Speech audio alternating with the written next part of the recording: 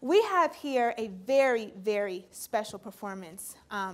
Jessica is a viola player, and she has an investment in this neighborhood that we're in right now in Bushwick. She teaches kids composition, lessons of the viola, and this is a really special treat. So, Jessica, take us away.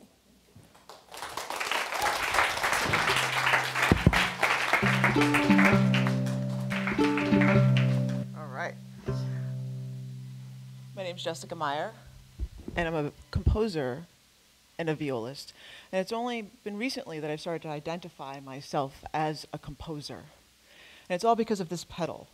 Because this pedal allows me to transform myself into an orchestra. And ever since I started writing for this device, I've found myself transformed. Now, I wanted to write a piece of music where I get to play all of my favorite sounds.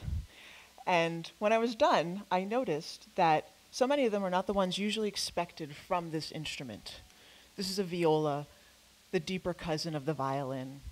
We usually play a lot of sad, slow melodies, or have melodramatic outbursts, or play some rhythmic patterns with everybody else. But my piece had a lot of light, buoyant, groovy, soaring sounds. And then I thought, perhaps that's where happiness lies, when you have the courage to go beyond what's expected of you, to finally find your own source of joy. So this piece is called Source of Joy.